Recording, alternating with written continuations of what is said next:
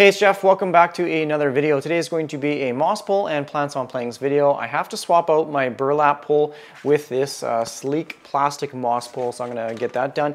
I also have a few Baltic blue pothos cuttings that I want to pot up on my plants on planks, and then I have a small little elephant ear cutting that I took off of one of the mother plants outside. I've been rooting it in my perlite prop box, so I want to take that out, pot it up in some soil. It's going to be an action-packed video, so let's get started.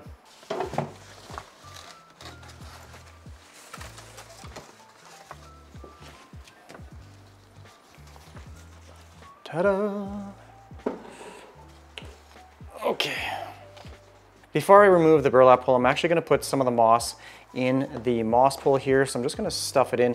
I did kind of pre-soak, pre-moisten it, so yeah, I'm just going to stuff it all in here. I'm going to use this little bamboo stick just to help me poke it down into place. And I'm actually going to be placing a support stake lower in the pot here as well. So I'm going to place that at the back of the pole here just to give it a little bit more stability.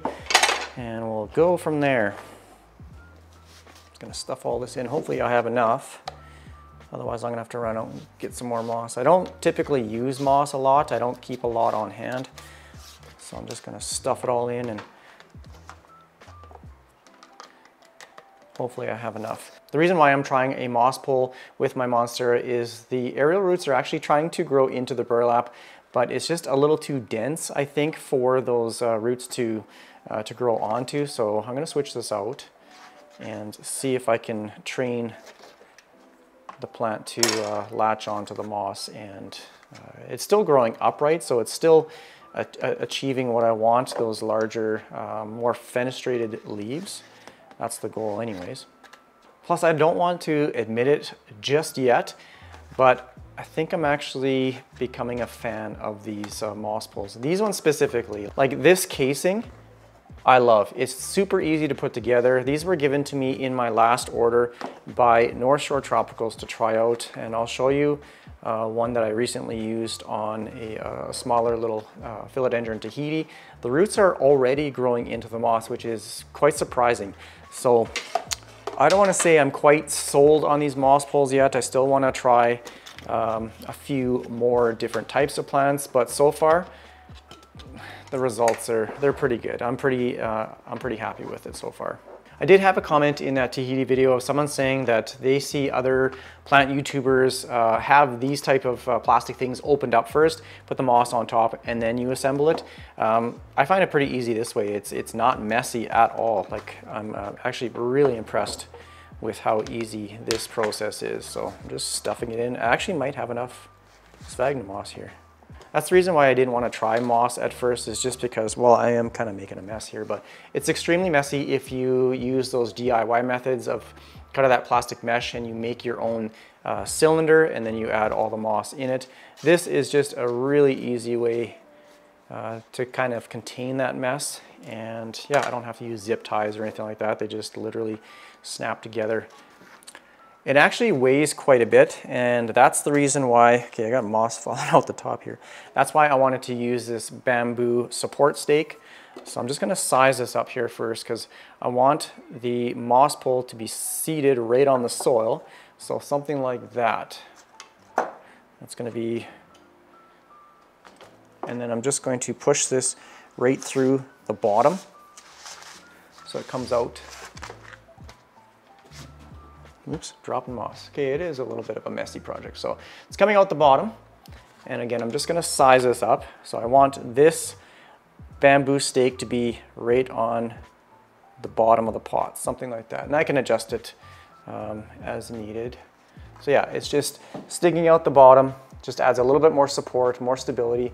And I do have a section at the top here that is sticking out as well. If I ever have to extend the moss pole, then I can put another plastic casing over top of this one and just continue it on. So yeah, this is my setup I'm gonna start with here. I'm really impressed with that. Okay, now I'm gonna clean up some of this moss. Now I'm going to remove the burlap from this monstera. I do have these plant ties as well as some twine holding this up. Let's see if it actually stays upright. My goal with this plant is to continue to let it grow upright, but at some point I do want to do the prop and chop method. I'm just going to take that out. So it's actually staying upright on its own. Okay, so that was easy. I'm just going to push this down a little bit. And I want these little plastic tabs to go down into the soil as well without breaking them. I am hearing some cracking. I'm just going to dig these little plastic feet down.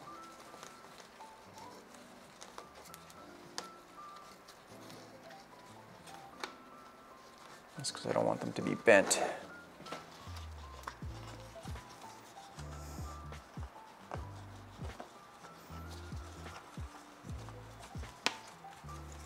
Okay, something like that. And then I'm going to push this support stake right to the bottom. That's as far as it goes. So it's pretty stable. Now I have to position this right in the moss, something like that. Now I'm going to use this plant tie and just secure it to the moss pole, just around the back, something like that. I know I'm going to get a comment, so I'll explain it right now. This is dollar store tape, so the soft portion is actually the green part, so I want that facing the plant, and the white is the kind of the abrasive of Velcro, which you want facing away from the plant. So this technically should be green. I don't know why they made it white. And now I'm going to come around and just cut this off, and then I'm really going to snug it up, make it nice and tight, so that these roots come in contact with the moss. I actually might put another one up here as well. Here's kind of a zoomed out of the entire plant with the moss pole, and I think it looks absolutely fantastic. It looks like it's maybe a little crooked.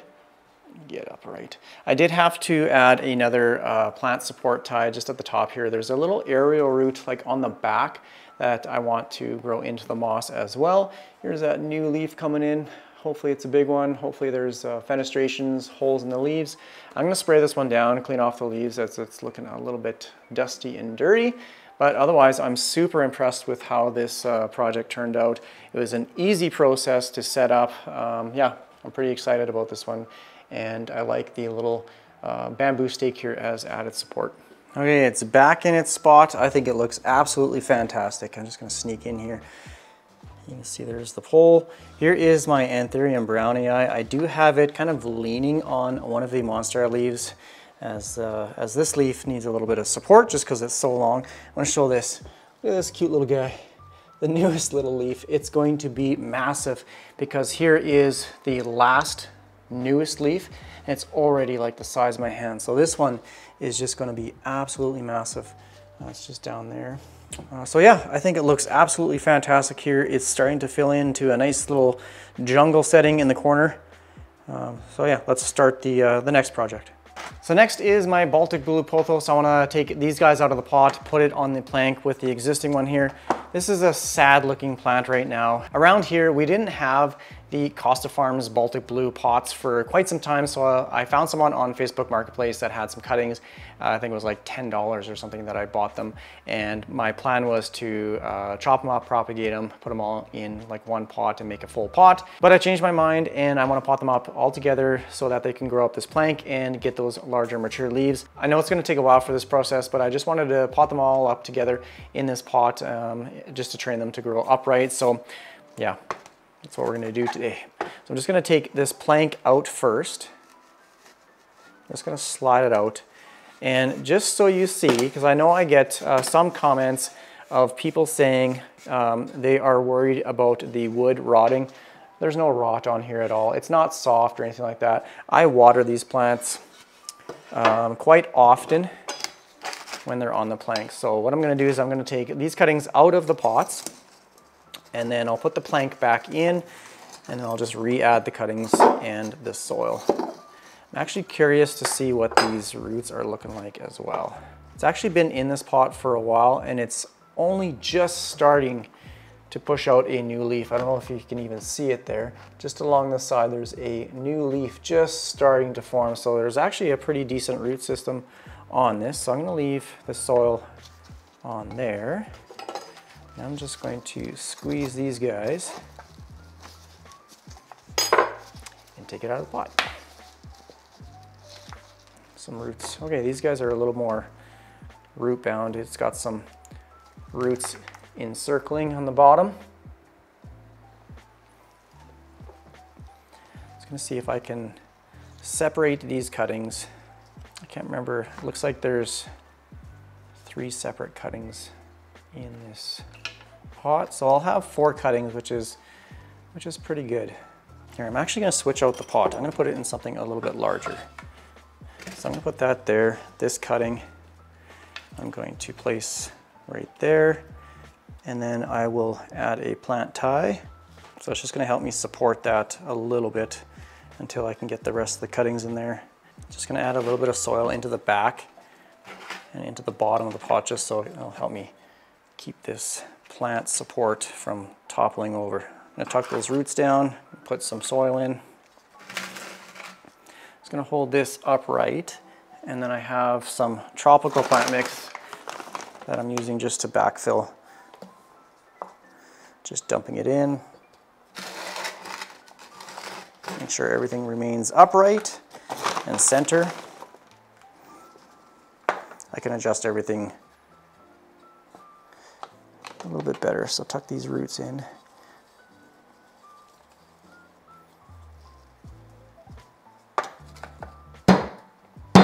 I'm fully expecting these to take quite a while to adjust to the new pot, the soil, the plank, all that kind of stuff, and eventually all the leaves should start to grow, like they should start to turn and grow towards the light with my Soltech Aspect grow light, which I'll show you guys here the setup in a second, but I just want to make sure this pot is nice and full.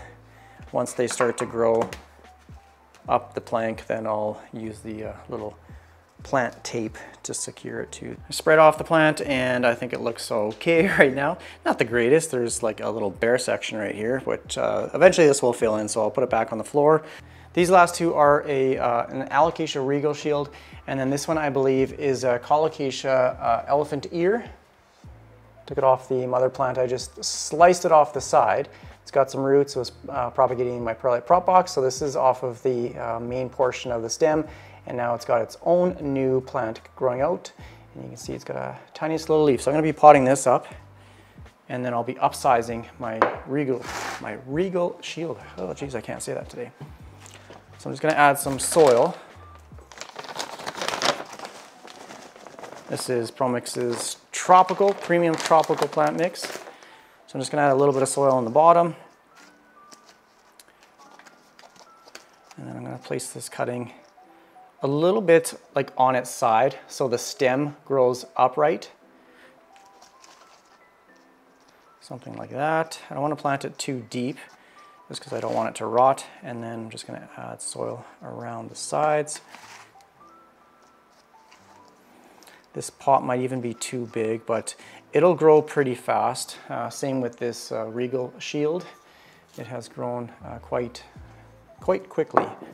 So just lightly packing it down, and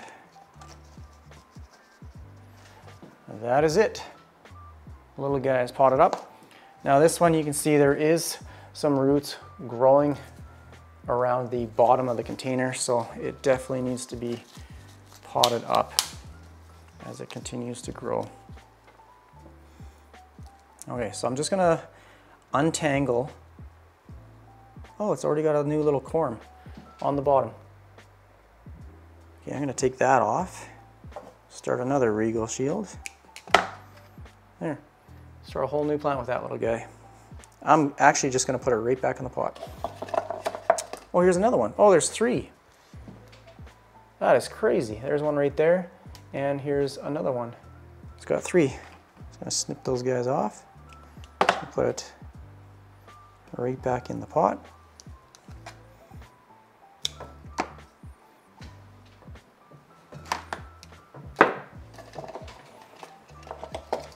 Same thing, I'm just adding a little bit of soil to the bottom of the pot.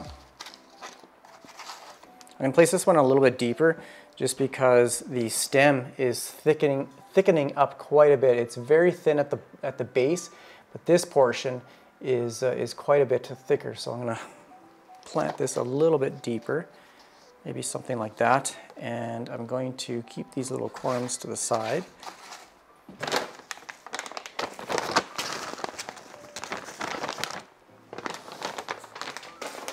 The nice thing about using fresh potting soil as well is most commercial soils will provide some sort of fertilizer.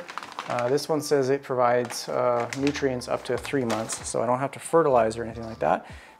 So I'll be potting them with this pointy portion facing upwards. The new roots will grow from the bottom of the corm. So I'm just gonna stick them in the soil, just slightly below the soil line. Just gonna do that just around the pot. Just eventually I'll have a nice full pot of the Regal Shield. Okay, I sprayed them off in the shower here. They're looking really good. I actually dumped this one over. There's soil everywhere, so I gotta go clean that up here in a second. I'm gonna place these back on the floor underneath my Soltech grow light, and I'll show you guys some video of how the plants on planks are doing. Otherwise, I think that's gonna be pretty much it for this video. Thanks again for watching. I do appreciate all the support. Take care, everyone. Bye.